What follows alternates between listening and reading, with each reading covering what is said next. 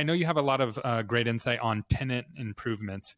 Anything you'd like to share around that would help someone listening, and again, good deals, bad deals, and what people need to watch out for? Yeah, TI is great, and when you can negotiate good amounts of TI, especially in dental, where your cost per square foot to build is so high, it can really help you. It can help you scale, and it can help you grow faster, and it can help you with your loans. But you got to remember, landlords are all looking at this kind of like as an off-balance sheet loan.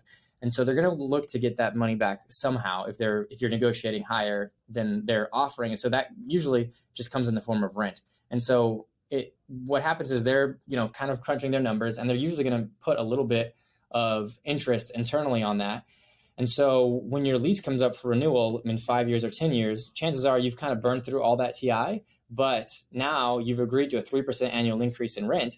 And that could really start to be painful if you're paying above market rent for that TI. So there's a balance there for sure. And it's different for everybody depending on your financial situation, but you don't necessarily want to take advantage of all of the TI when it's going to increase your rent, right? So I'll give you an example. Like in Maryland, there is a tenant who put $1 million into the TI for a restaurant, and it failed after 1 year.